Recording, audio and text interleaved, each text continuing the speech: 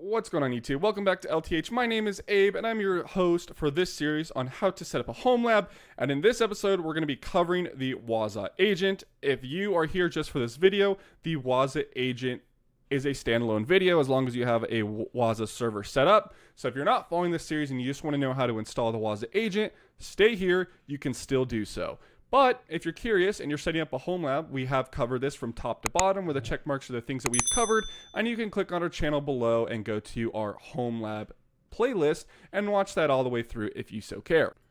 All right, guys, pre-edit Abe here. There's a couple things I wanted to cover because I don't feel like I was very clear at the beginning of the video on what this video is going to cover. So first of all, they do have a website with proof of concept guides that you can follow to test out your agents to make sure that they are alerting and monitoring things that you care about and that you want to monitor. So I'd recommend to dig into this deeper past this video. But what we're going to cover this video is I'm going to show you this site. We are going to cover how to install the agent, how to investigate the host triggered alerts, what they mean, and how to find out the information on what the alert is concerned with, so why it triggered, how to test triggers and see the event you triggered, we will show in this video, as well as how to create dashboards to monitor those specific events that you're concerned with. All right, let's get on with the video.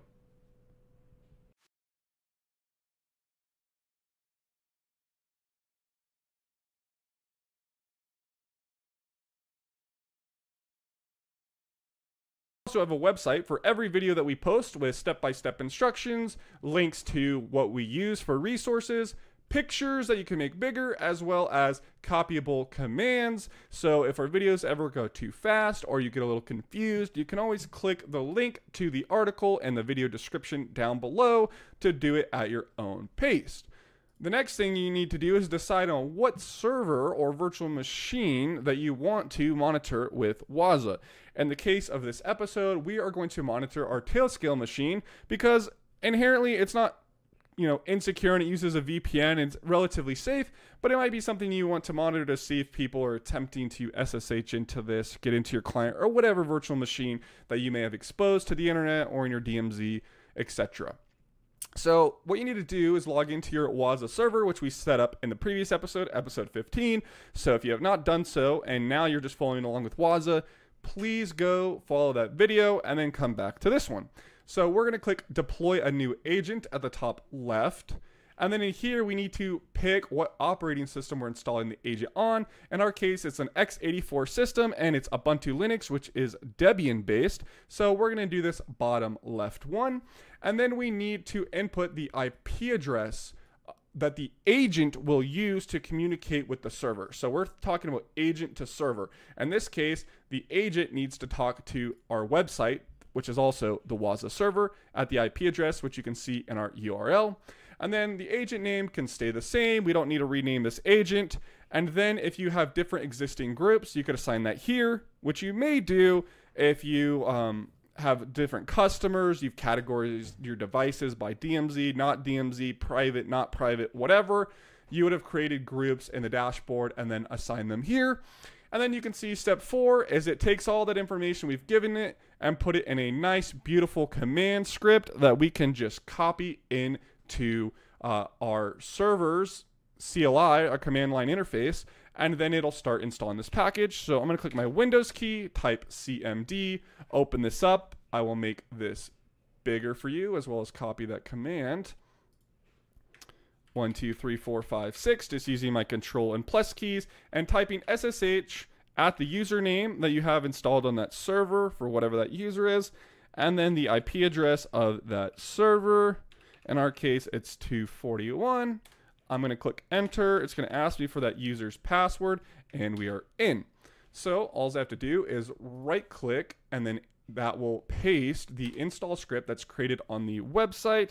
And then because it needs sudo privileges, it's going to ask me for the password, and we can see that it's been installed. So if we go back over to the website, there is one more thing to start the agent. We need to reload the daemons that were installed, enable the Wazuh agent in the system CTL, and then start that Wazuh agent so it will persist with boot ups. Now this may take a couple minutes, so go ahead and pause this video until yours is done and come back when you're ready. Okay, so that was it. That was super quick this time. Not a big deal. So now that we're done with that, we're going to go back to our dashboard here, and we are going to wait just a little while. So go ahead and pause this video. Eventually your agent will show up here on the top left, and then we can discuss further. Okay, now that that's been installed, we can see that our agent is now present on our dashboard. So we are going to click on our agent. We can see a list of them, click on it again, and then here it is. So we can see that it's already doing scans on the system. It's looking for vulnerability reports. It's looking, for top tactics, defense, evasions. So if we click on this list, we kind of get a historical record of what might be going on. You can see that these are all dated today and pretty much right now, because once it's installed, it's going to go through and do a quick scan. And then you can open this up and get a good idea of this specific incident on this specific machine, as well as the rule ID. So there's a couple things in here. The agent ID could be important to you. The agent IP address, the index at which it pulled this information is good when we query things later. And then the description. So the rule description is an important one, and you can do further Googling on this if you're unsure what it means. And then this document provides a description guidance for establishing a secure configuration posture for Ubuntu Linux based on a CIS benchmark. So you get an idea of where this is coming from and why it thinks it's bad, and then you can do research on those events, right? So let me just look at my notes here real quick just to make sure I'm not missing anything that I want to cover in this video. Okay, so what I want to do is I want to show you guys an example. So if I go to Discover, this is like the search query page within Wazuh where you can look for events on any specific device. So we can see that we have an agent IP address, an agent name. We can see the agent name is Tailscale, which is true, right? That's what we installed this on. So we know where this event is coming from. But if I search like this, I'm going to grab this rule here real quick and put it in here and do rule ID 5716 and just do a whole search across all my indexes on Wazuh. We can see there's no event that has occurred for this, and this event would be for a failure to log in via SSH more than 3 times within an hour. So we're going to test this out. So if I just go back here, and I have a virtual machine set up with Ubuntu. You could do this on your own device and then go into the virtual machine and remove the IP address or whatever, but just for testing purposes, I thought this would be easiest. So I'm going to do SSH learn at 192.168.50.241, click enter, fingerprint yes, and I'm going to fail to put in the password. 1 2 3 1 2 3 1 2 3 4 5, and permission denied. And I'm going to do it one more time just to be on the safe side to make sure that we get an index of this issue, right?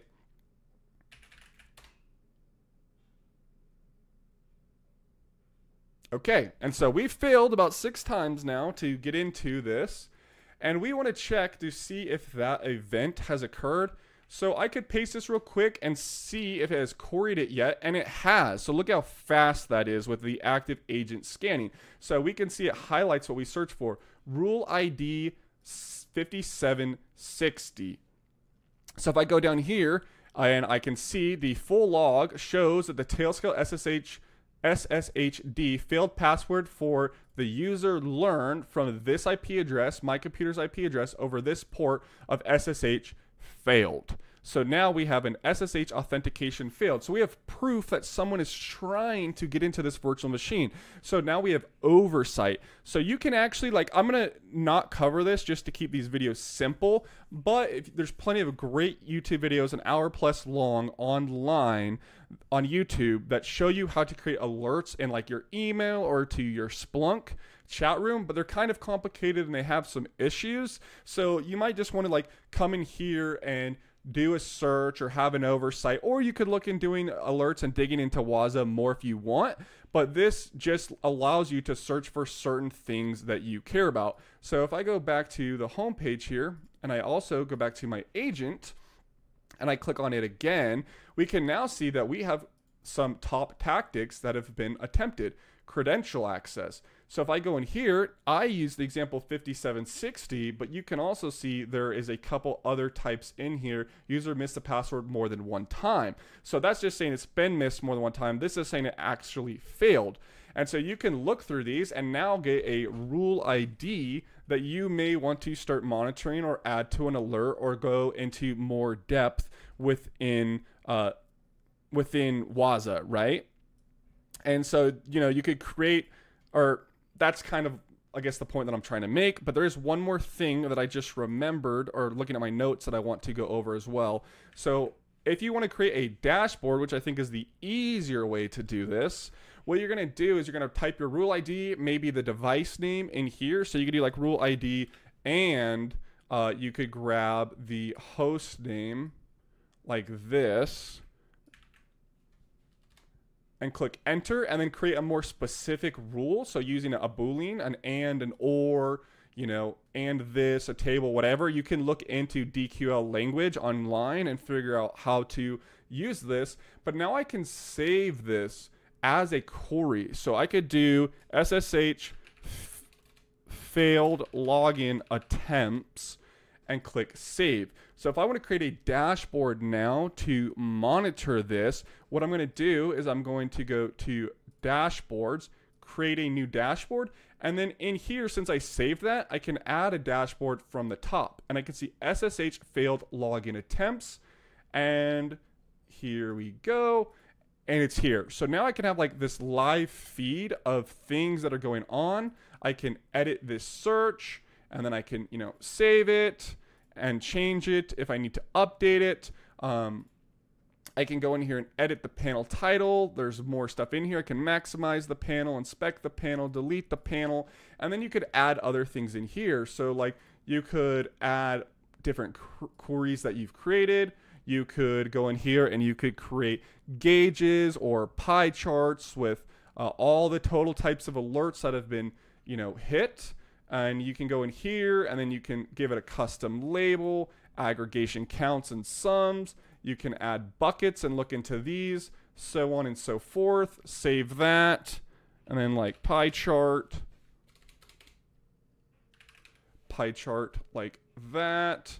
Click save and return, and then you can add it and build out these custom dashboards based on the analytics or the stats, right? The history that you want to monitor, and then just have this running or have this open. And that's what a lot of people do in the professional world, is you will essentially have this live feed of events that will come into a specific dashboard that you care about investigating. They might have a way to close out alerts and stuff in there, but that's kind of advanced and really not necessary for a HomeLab. You just kind of want high-level oversight, and if you see an issue, you might want to go and fix that issue. So that is kind of the main bulk of what we are talking about here. But you know, if you care to go into this and go through all the events, obviously you're not probably going to handle 649 mediums, but you might want to try to cover some of the highs or cover some of the criticals. So you could go into the critical events and read about them, and, you know, filter for the value if you would like. Google, do some OSINT of what the actual issue is referring to, and then try to mitigate them there. So like, let's just filter for value. Okay, sorry about that. So just doing a little bit of refresher for my own self. So what you want to do is, if you want to start fixing these issues, you probably aren't going to be able to cover all of them, but you probably want to get the criticals, and depending on what the highs are, look into those. So if we click on the highs and then we go to inventory, we can see a list of what those highs are and what we may need to do to fix them. So just on the far left, we can inspect the vulnerability details, and then go down here and look at the vulnerability description. Like in the Linux kernel, the following vulnerability has been resolved of module, add buffer overflow check in said module. If the buffer happens to be small, even for the first SN printf call, the, len parameter will become negative and the str parameter could allow for a buffer overflow check for the first, right? So kind of above most people's heads probably, but you would do some research, like here's a whole bunch of vulnerability references. You could click on them, read about them, and then figure out what you need to do to solve them. So this also helps you just audit your devices pretty easily, figure out what needs to be fixed, why it needs to be fixed through research, and then you can have a machine that's just a little bit safer, especially, you'd want to take a lot of these events more seriously if you are exposing this to the internet, which this allows you to figure out what you need to do. So I hope that makes sense, and I hope this video was conclusive and informative enough for you guys to learn and do some research of your own to, talk to these skills, but especially if you have lots of events come in, learn how to use the query, learn how to read events, learn how to figure out why something's bad, because as you do like SOC roles and engineering roles, those are all questions that are going to need to be answered. And if you can navigate this seam, you could probably navigate a lot of other seams with a much lower learning curve and kind of know what to look for, where to go, and what to read up on. But that's it for this video. My name is Abe. This is LTH signing off.